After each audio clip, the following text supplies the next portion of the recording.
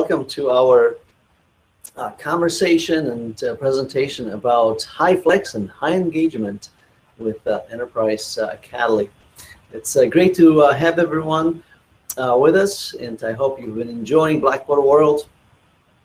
The conference, of course, is a great way for teachers and practitioners and techies to commingle and to share ideas. But for this presentation, I am really happy to share this kind of a find that's right for the times. And so I'm really happy about this presentation. My name is Dr. Szymon Machajewski, and I am an assistant director at University of Illinois at Chicago for innovation and academic tools. And of course, our Blackboard system is fairly mature. We've ran it since about 1998, and you can check my data on Wikipedia, but UIC happens to be the largest medical school in the United States, and we have some really outstanding researchers who do teaching and in the fields that are primarily clinical in nature. We are, of course, trying to find tools that will help to advance learning. So we ran a pilot of Acadly, and Acadly is a software that you can get to know by maybe visiting their page there. But we started the Acadly pilot in response to actually some of our instructors already using Acadly for years.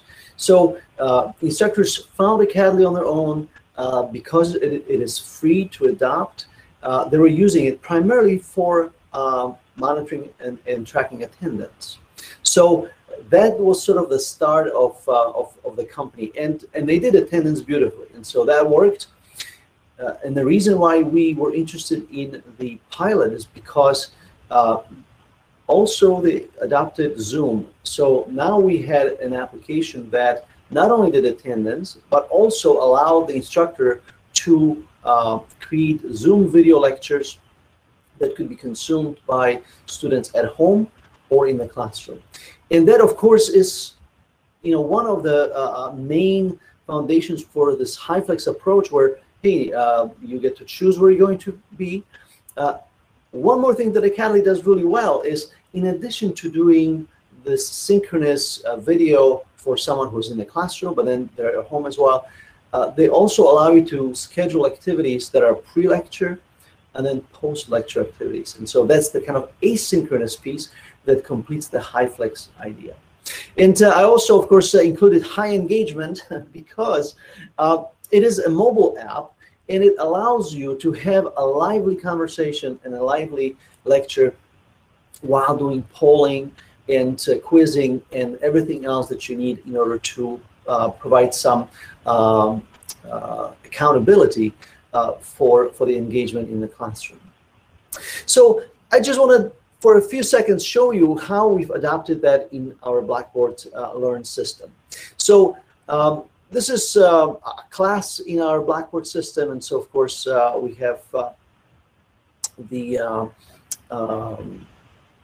Ultra navigation with an original course, and so we have a link right here for Acadly, and then inside, that's where the activities take place. And I am looking through this or through my web browser at Acadly, but the mobile app is sort of the main tool in the classroom.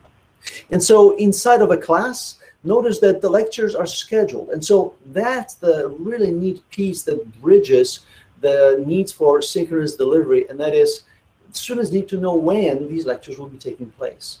And so sometimes that results in sophisticated methods of scheduling through Google Sheets or otherwise. But you basically schedule your lectures, and then, of course, you use Zoom, which is something very familiar to the masses, right? So not just to your instructors who have been using WebEx or I think we use Teams and Collaborate and probably 5 others, but something they use at home for attending, weddings and funerals, and so Zoom happens to be sort of a second nature for a lot of the new, no, not new, but for a lot of faculty who are new to technology, right? And so a very, very nice and low learning curve. And so throughout the Acadly class, you're able to have activities such as discussions and polls.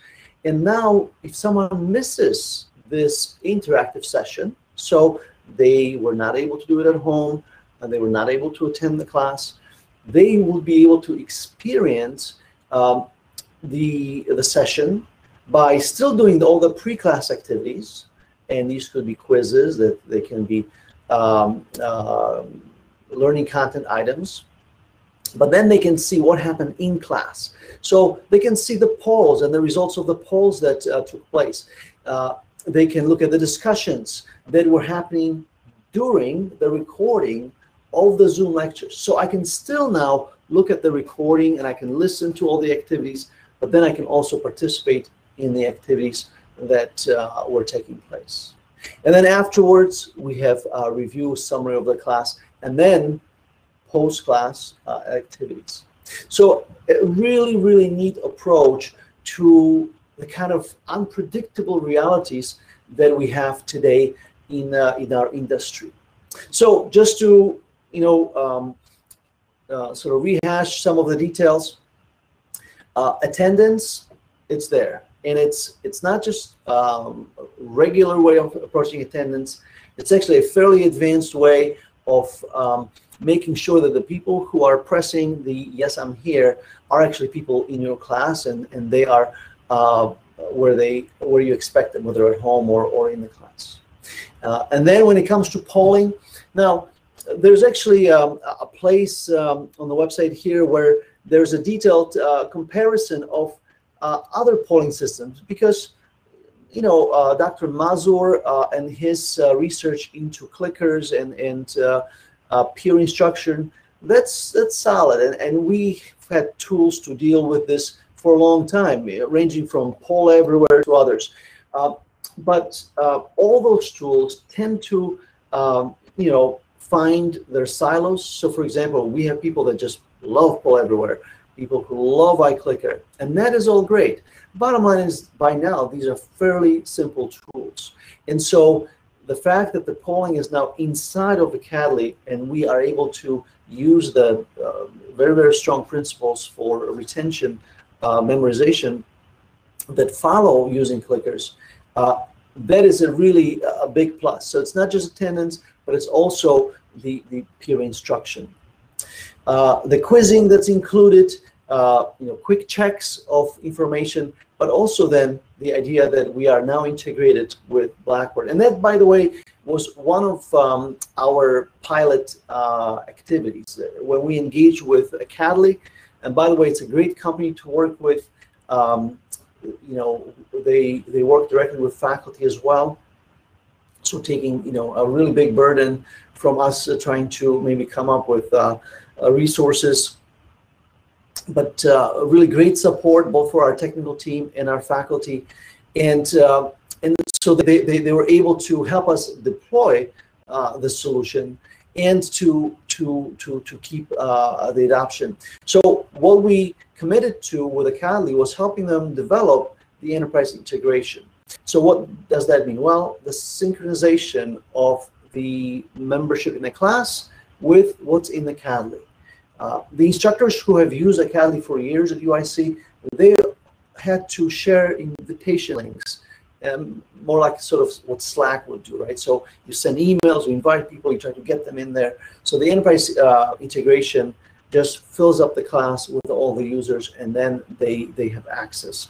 Also, transfer of grades to the gradebook, and of course the LTI presence, and so this kind of a single sign-on approach there. So the idea that Acadly really took pedagogy and andragogy seriously when developing the tool, that was a pretty strong and an attractive thing about them, right? So it's not just a clicker, it's not just a quizzing tool or an attendance tool, but sort of a holistic approach to the fact that, hey, if you're going to call it Hyflex, then it better include a number of things that the instructors can deploy. And of course, going back to analytics, because knowing what the students are doing is a key part of our interactions. By the way, a quick plug, if you are interested in analytics inside of Blackboard, we are now starting a new community group on the community system, and I'm going to put a link for it right here, where you can ask questions about Blackboard data. We also will be looking at a number of other data sources for analytics, because really analytics are important. And what we know about sort of the direction of the world is that we create data about our behaviors, about our activities, about everything we do, and then perhaps don't realize that that data might be used against us in the future. And so, we saw that with credit reports, especially a number of years when they were being developed, and even before some of the legislation took place, that we have the right to look for free at these reports. But today we realize that really faculty have to use the LMS tools and the technology tools well, because if they do not, then the data that's generated about their students, data that will follow the students for years, is going to be flawed. And so some of the examples that we have seen, for example, is when faculty schedule a due date and in the LMS, and then they accept assignments maybe through email or even in person on paper. And then the LMS marks those submissions as late or non-existent. And so that in the future can be seen at a very narrow lens as the student is somehow flawed academically, and their capacity is not there. So big responsibility for faculty to use tools well, but then also to always have analytics in mind, because the analytics tools are going to continue to be part of our conversations. So I mentioned a moment ago that we ran our pilot, and so certainly the pilot that we executed is something that we definitely wanted to shed some light on during this conference. We certainly encourage for you to even ask right now how many of your faculty already are using Acadly, and possibly you'll be surprised, because this is a fairly popular tool among faculty, and oftentimes the administrative offices are not aware of it. But back in 2017, we had a little bit of experience of adopting Acadly, and where we see great benefit for these particular tools is in the large enrollment courses, and courses that really require that we reach out to students and we produce some kind of a engagement element, often by considering intrinsic motivation. And so this is just a snapshot of what was happening before our pilot. We had instructors using the tool specifically for tracking attendance. Now, when we then considered that, hey, there is opportunity here to have a tool that is flexible enough and then covers all these niche ideas that everybody is talking about, like Hyflex. And so we've considered the data that Acadly was sharing with us about what it is that has been taking place on our campus. And instead of just reading the slides to you, you can read it, flexibly as a story, and you can download these right from the program. So by the time fall of 2019, our use of Acadly was already taking an increase without us actually, having to do much. So as the comment here says, this entire time, nobody from UIC ever spoke to anyone from Acadly, not a single demo or support call. And so that's important, because that software has some legs, right? When it sort of grows on you, we sometimes use that expression organically, but it grows on you because people want to use it. And so in spring of 2020 is when we started our pilot. And certainly this was the time when a lot of things were changing. And one of the key elements that brought us to this kind of realization, this is a free tool, but we want to pay for it, was that Zoom integration, right? And so the Zoom integration, and there are many other great video tools that have their place in the toolkit. But again, Zoom is very, very familiar to students. Zoom is very, very familiar to the instructors that have never used technology before. And because it is an application that runs natively on the operating system, that means that oftentimes lower-end devices are able to fully support it. And so as part of our pilot, we surveyed students or instructors. And so the message was quite clear to us that it is necessary to really model good behaviors in terms of video tools. And so that is also, I think, why Zoom is such a great thing to continue to carry. And there are other startups across the world, of course, that are claiming to develop things for Zoom, but they do not have the experience and the longevity of Acadly in how they understand professors and how they interact with the classroom. So this is sort of my favorite picture for this presentation, because it does show the focus, where we have still this kind of an eye contact with the instructor. We have room for very specific conversations and content sharing. But then right there, we also have the quizzing, we have the polling, and the entire experience of the student. And then we are able to reflect the grades from this experience inside of Blackboard. And so this sort of closes the loop for us, that these niche pieces that were so difficult to tie together in the past, and there are multiple tools, only advanced faculty who were very quick on their feet were able to accomplish that. Because once you get started on the lecture, all you operate really is the Zoom buttons. That is really where sort of the sweet spot came for the project. And so in this presentation later on, we have some results, how happy we are with it. And so I encourage you to take a look at it and take it back to your instructional design offices. But the bottom line is that it is a tool that really can fit the need. Again, I said it was right for the time because of where we are. And we all hope that the pandemic is going to settle down. The bottom line is we don't know.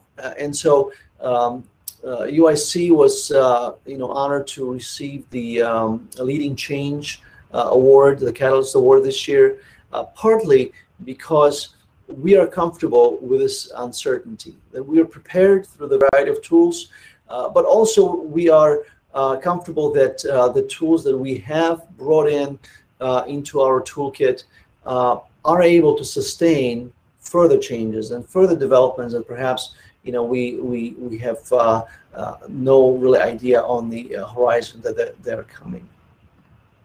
So at this point, I was just going to maybe quickly reach out to my organizer here. If there was any questions that perhaps come up, or anything that perhaps we need to take a quick look at.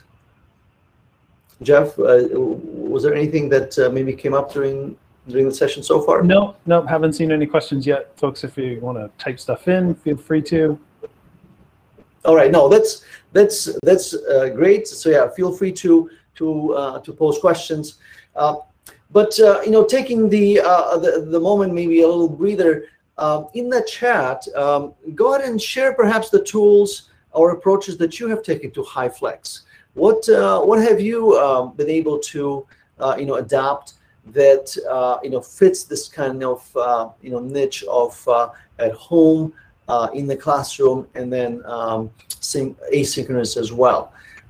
I just briefly looked at our attendees, and there's some heavy hitters from Blackboard community. So let us know, share what it is that you perhaps have seen, or as you listen to what this particular tool does, what it is that perhaps you were able to adapt on your own.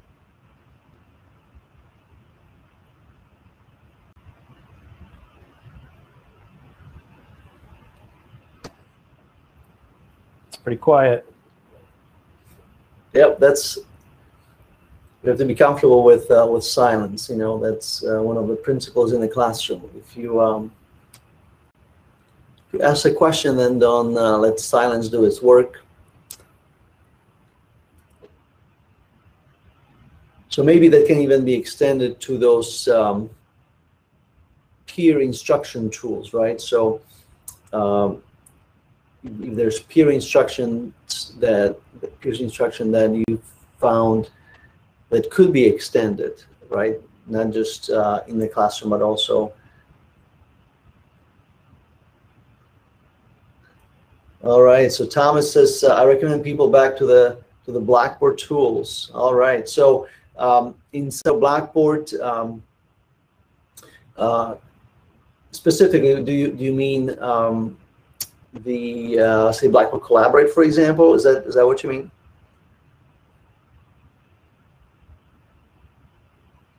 Oh, I see what you're saying. To stop mid-lecture and go, yeah. And so that's a possibility where maybe you are streaming your lecture in some way, and again, there's plenty of tools that can do that.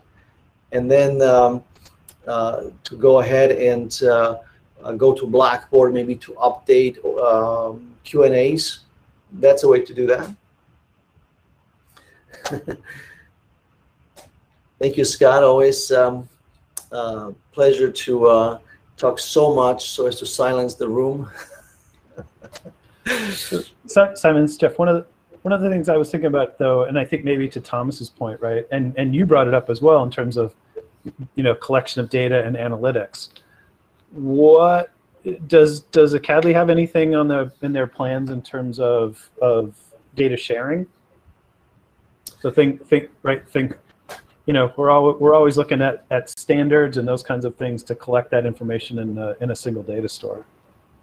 Yeah. So that's a good it's a good thought that typically we would maybe reach out to Blackboard Data to do some institutional reporting, and frankly, you look at Echo or other systems, they tend to hold on to their data, right? One of the things that we've noticed was with our adoption of EasySoft at the same time is that we are able to track the LTI launches. So when Acadly is accessed through Blackboard, some of that data would appear on the EasySoft reports. But specifically, when instructors look at the Acadly analytics, it can be exported into a portable file and then moved somewhere else. But I think that is maybe a little bit of what we find challenging in the data ecosystem around Blackboard, that we of course are happy that Blackboard Data includes Collaborate and it includes Ally and so multiple data sources of that family. But if we do have data from Acadly, right, how can we then match it to the other data stores? And I don't know that we have some great answers for it right now, other than if your class is delivered through Acadly, then between the data inside of the grade center, so your last access dates to the course, and then of course grades themselves, the analytics in Acadly would inform you also about the activities during lectures. And then the attendance itself that's taken can also be posted right into the gradebook. So you might have a non-graded or excluded column from grading, but it would track your attendance. So I think that's a good challenge for maybe future collaborations with the company to see if we can take the analytics data and match it with what's in Blackboard data. Again, this kind of interaction of data sources, I think that is sort of the current challenge that we're trying to put together. And the user group that's being formed in the community system might be one way to do that. Yeah. Yeah, but I'm with you, Jeff, that it is certainly a challenge, because even if a student is performing well inside of Acadly, perhaps there are some high-stake exams that are inside of Blackboard, and you would want to see all of that activity in one to evaluate. Even something as silly as saying, hey, does this student deserve extra credit, and being able to see across multiple systems of their activity. Right, just even to some extent, just busyness too. So you see Carlos is here on the stream. He's taking note of this use case. So I'm glad to see Carlos here. Excellent. Yeah, no, and I think that is as a community, we certainly are taking data to another level. I mean, plenty of systems today either make it extremely expensive to extract data, or right now impossible, right? So, of course, with Blackboard tools, we have nice data sources where the data is being gathered across multiple applications. And with partners, like EasySoft, there's some additional boost in being able to even deliver the data right into the instructor's hands. But as we look at, off the top of my head, I'm thinking like Echo 360 or some of the other systems, there's plenty of data there, but it is certainly viewed as internal to the application. And if you know how to find it, go get it. But it's not part of sort of a larger set of dashboards. Right. I think the like the caliper standard, we've been encouraging, right? But people definitely, or other vendors out there, certainly recognize the value of that data, right? And aren't always as eager to access or share that with others. So. Exactly. Now, I see a couple of questions in the QA. The first one, can we take the grades out of Acadly? So the grade synchronization is part of the enterprise license. So just like your course membership is populated by Blackboard membership, and that's done through REST API, the grades also for the specific assignments, the pre-lecture or post-lecture, for the specific assignments, that's also transferred into Blackboard. And again, the attendance, which some instructors make it count for grades, some simply expect it as part of being in class, and maybe have more of a punitive approach where if you don't attend, you get kicked out. But all of that goes into the gradebook.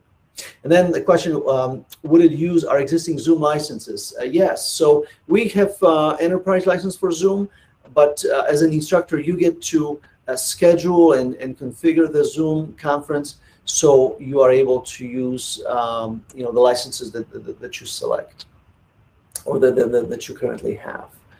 And it's my understanding that again, in the Zoom EDU space, that there are other companies that are trying to innovate, but Acadly does not require these additional licenses for SDK to be owned by the client. So there's actually an extreme where you can say, hey, I'm going to innovate for Zoom, but what you don't realize is that you will have to buy a set of new licenses for Zoom. So that's something that, again, we appreciate about Acadly, is that the licenses that we already have were applicable. Sorry, I'm having some grass activity outside. So we're at end of time. I don't know if you want to wrap up with something, but Yeah, hey, thank you so much. Thank everybody for joining too. Yes, and please give Acadly a try. Again, I just started with a survey because you might already have Acadly in your campus without even knowing it.